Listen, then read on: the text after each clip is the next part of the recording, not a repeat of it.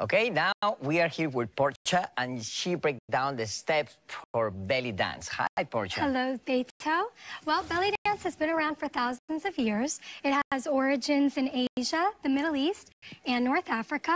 And the dance is primarily characterized by isolations of the body, the pelvis, Wow.